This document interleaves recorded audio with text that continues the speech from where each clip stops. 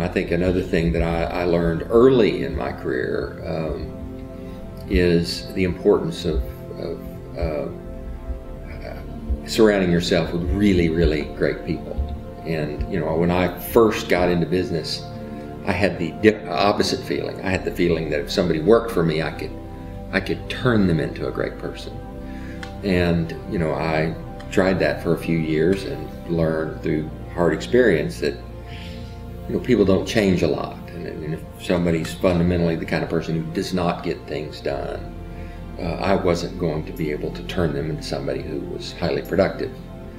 And so if you really took great care in hiring and ended up hiring people who already had certain key characteristics, life became a lot easier. And we ultimately came to the view that there were 3 or 4 characteristics that really mattered to us and that we really spent a lot of time trying to determine whether someone had before we hired them. And the chief among those was just the ability to get things done, perseverance, persistence, the kind of person that when you gave them something to do, they were going to get it done. And that's the minority.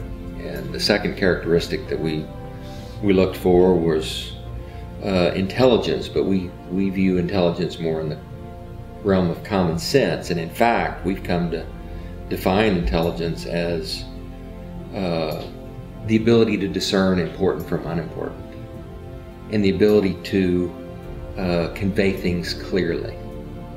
And we find that people that can do those 2 things are in the distinct minority and very, very rare.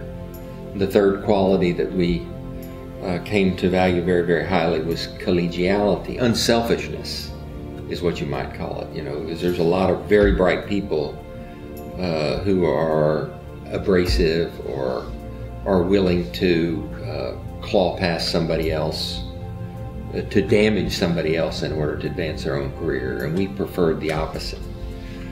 And then the fourth thing we came to treasure over time was just straightforwardness or honesty or ethics. And that was we learned those things over decades, but we found that you get a bunch of folks in your organization that are like that, things can be good.